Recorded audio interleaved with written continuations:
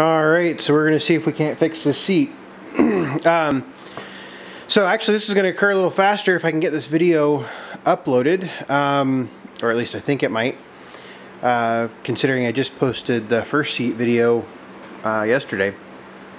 So anyway, I did a little bit more research online and found out that you can buy the wire kit, which I'll show you here in just a minute. From Deere, it is $119, $115, something like that, for 2 wires and a metal bar. And I'll show you what I'm talking about here in just a second. Did a little bit of research. It doesn't look like they're much cheaper many other places until I found one on eBay. It is the weight adjust kit, K&M Manufacturing, the weight adjust kit. Ordered it on eBay. It was 45 bucks for the 2 wires. We'll see how it works out. I did want to talk about a couple things. Actually, the price difference for the seats was not as great as I expected. For a just a plain Milsco seat, which is Michigan Seat Company. You can see that right there, Jackson, Michigan. This is the V5300 or something like that. You can find these online for approximately 500 bucks. In Deere, they're 563. You can find a couple of cheaper ones, but either between shipping or not being able to verify that they were indeed Milsco seats, there were a couple really kind of shady ones that I was like, I found one for like 269 bucks and it looked very different. So anyway, without further ado, I'm going to go ahead and take this seat off there. And what we're going to replace is 2 wires right there. And then there's a bar and a nut in here. I'm not going to get the nut out. And this bar right here. This bar relates to the handle right here.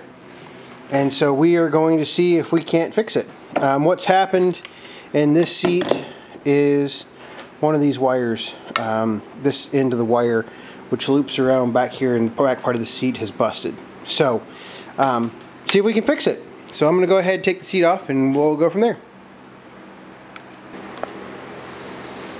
Alright, so the sun's setting, so hopefully the light's not too bad. I basically just have the seat turned upside down. You can see I've already pulled off the bottom seat cushion. The bottom seat cushion is just held on by those 2 bolts right there. Believe it is a 3/8. Yep, 3/8. So you need a 3/8 socket. Pull those 2 bolts off. Hopefully this just falls off. Yep, perfect. Pull those 2 bolts out. I'll lose those. Put them right there. Now hopefully when I turn this over, I have not looked yet, we can get to the mechanism. We can. Perfect. Okay. So, spin it around here. You can see this is what broke right here. It goes into this assembly back here, and you tighten it up right here. So that's what broke. So that's kind of good to know. Now, the problem is got to figure out how to get everything out of here and tightened up. So I'm going to work on that. I'll get everything out and then tell you what I did. Alright, so yeah, this seat has a few more problems than I expected. After I got into it, I realized that our gas shock absorber back here is busted. And then I went to go take the bolt off right here, and this is actually wallowed out on here, so you can't turn it. And it almost looks like it's bent, if you can see that in the video. With this, obviously that needs help. So yeah, I'm not so sure that I just don't need a new seat, period, and just go from there. So I think I'm going to explore this seat a little bit more. You can fix it. I think it's very possible to fix, and maybe I'll go ahead and get the new wire in here, but in the near future I'll go ahead and get a new seat. So anyway, I'll go ahead and see if I can get this bolt out up here, just so I can get the new wires in there. That'll at least give me a little bit more support. So anyway, that's that for right now. Alright, so with a little bit of fussing around, what I've managed to come up with looks pretty good. So got these wires replaced right here. This was not bent. I think it's just the way it was sitting in there.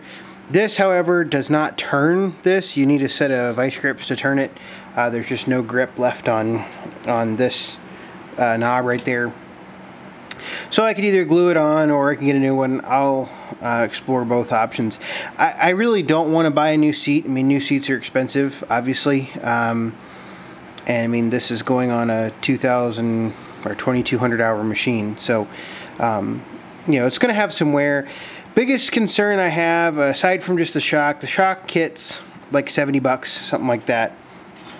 The biggest issue I have right now is the fact that these springs back here are actually wearing through that mounting, and so I may very well have to you know, get a new mount here soon. I just don't want this to turn into an absolute money pit. I mean, you got $45 for the wires, you know, then you're at $70 for a gas shock, and then if you need this piece right here, you know, you're probably at additional, you know, if you can find it, we're going to say 100 just for good measure, and then you got to deal with the springs.